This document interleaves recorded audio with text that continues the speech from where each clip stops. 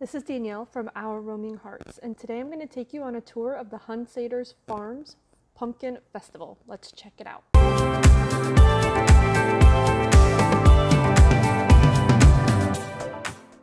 When you enter Hunsader Farms Pumpkin Festival through the main parking lot, you enter through gates 1 and 2. That brings you into the petting zoo, which seems to be a family favorite. I kept hearing kids asking over and over to go back to the petting zoo. They had all sorts of animals. The favorite seems to be these little baby pigs that were constantly looking for food. They had emus and kangaroos, tortoises, donkeys, goats. They even had a little baby pen of animals that were adorable. You could buy food to feed them if you wished. They also had other smaller animals like peacocks and iguanas in other areas of the petting zoo. This petting zoo fee is included in your festival ticket. If you come in through gate 1, you are close to all the festival games, including pumpkin bowling and your traditional midway games that you would see at a fair. Then next you can enter the Native American area where they have a teepee that you can go and take pictures with, and you can actually go into. And it smells. Smells good, right? Questionable. Okay. You guys can come in and feel how soft that is if you want. You want to go feel it? They have many vendors there that are very hands-on and teaching you about the different traditions, from tanning and smoking the hides and how they make beaded jewelry. My kids got to actually be hands-on and make some of the beaded designs and learned about the different designs and what they were used for. So this would have been on the shirt of a brave. This would have gone down the side of a legging on a warrior. That would have been a headband or else an armband. And this was used like money. They used, because the shells were so valuable, because each one had to be hand drilled out. There was a woman making yarn from wool using a traditional foot pedal spindle. The kids loved watching her. There was another woman making a woven chair seat. As you can see there, my kids loved the different designs that they could do. There was a blacksmith shop where he was able to do personalized horseshoes, and he would give several demonstrations. He had several items for sale, such as this horseshoe cross, which was absolutely beautiful. And then you come along to the vendor section. This is a lot of homemade items, foods, handmade items, and there's just so many beautiful things to see. You said Wild West Creations? Right. Okay. And we do custom. I do make custom orders. Custom orders, okay. I make them up to 36 inches. 36 inches where they make out of vine. About 8 feet. And Okay. Have like 5, 8 different kinds of colors on and stuff. Most of these feathers are Christmas feathers, president's feathers, things like that coming out of the next. Okay. This booth was of course one of my favorites because of the dream catchers. I was able to pick up one of the larger dream catchers here, and of course I got one of these dream catcher necklaces. They are absolutely beautiful, aren't they? They're, you know, I don't know if you're familiar with aquaponics, but it's fish poop. And we fertilize everything with it floods and drains. It's a recirculating water system.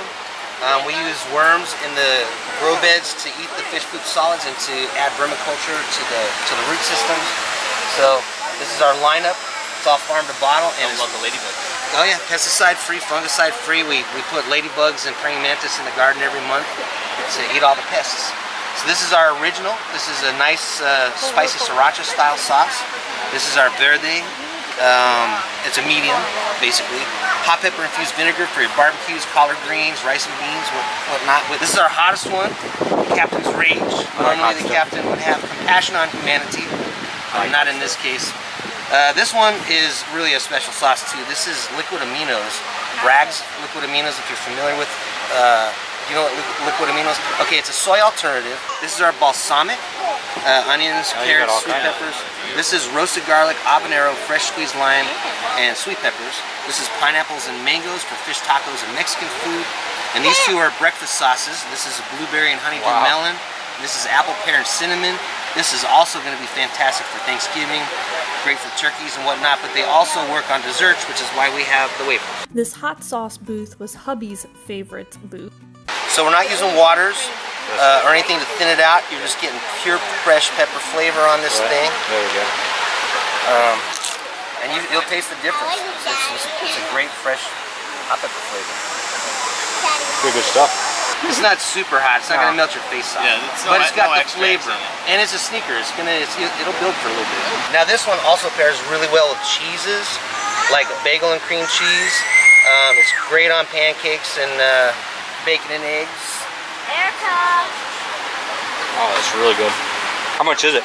$12 a bottle. If you buy 3 bottles, we throw in our spicy salt, which is a collection of all of our hot peppers, which we've dehydrated. I am not a hot sauce fan, but I will take his word for it that it was absolutely amazing. Then you head on to the center of the festival where there is the antique barn, which I love visiting. I always find at least one thing to take home with me. This year I loved this post office sign and some of the different things they had hanging on the walls there. I regret that we did not have a bigger vehicle with us that we could take home this beautiful hutch. I absolutely fell in love with it, but there was no way that we could get it home or get back up in time to pick it up later. After that, you move on to the food section, and they have everything from walking tacos and pizza and macaroni and cheese grilled cheeses. Think about that. Gator bites, Philly cheesesteaks, corn dogs, burgers, lemonade, sweet tea, pretzels, and everything. And while we were eating, we were treated to this show from the tightrope walker, and there was absolutely no nets underneath of her. Let me tell you, I think my heart stopped the entire time I was watching her do her thing. But the kids absolutely loved it, and they had so many different stunts and shows going on throughout the day. And as you can see there, absolutely no nets underneath of her, and she just walked right over most of the crowd for her show. My younger kids got to take this tractor-pulled train, and they absolutely loved it. It was only $2 a kid, and they got to do the train ride a few times. My older kids got to do the zip line, which you can see the green stairs back there. They had a blast with that. There is a bigger train on train tracks that go around one of the fields, and that is available for all the family. They have these little rolling bubbles that roll in water, for lack of a better term, and all sorts of shows like the jugglers there. They have these different shops. This is looking down towards gate 3. They have the train there. They have hay rides there in the back, along with all the other food and drinks. They have this antique car show, which had new cars, old cars, cars that were purely decorative, and you could go and check them all out and talk with the owners and get all the info about them. The kids loved walking around and seeing some of them that were kind of decorated inside a little bit, and that was mostly to appease all the husbands that were there. There was this guy who does chainsaw decorations, these little bears. I've seen them do this in the Smoky Mountains. I've never actually seen them do this here in Florida, so it was really fun to see and to watch. He was so talented. A few other notable things and activities that you can do are a corn cannon and a pumpkin cannon. They have a gunslinger monster truck show and a fearless motorcycle show. They have a corn maze and a Walker Brothers circus. There is a motocross show and a BMX stunt show. They have a butterfly experience and a wall of death. They have several different stores scattered throughout the property, as well as ice cream and other food that are there all year round. There was a rock climbing wall and some trampolines. Also, each day of the festival, they have different show times, different shows, everything from a kids corner that has a luau. And then the last day of the festival, kids can come dressed in costumes and go trick-or-treating in the evening. I hope you enjoyed this video. Please give it a thumbs up and hit the subscribe button and bell icon to get more notifications of videos just like this. Also, please check out the videos that are on your screen now for some more content I know you will love, and I will see you in the next video.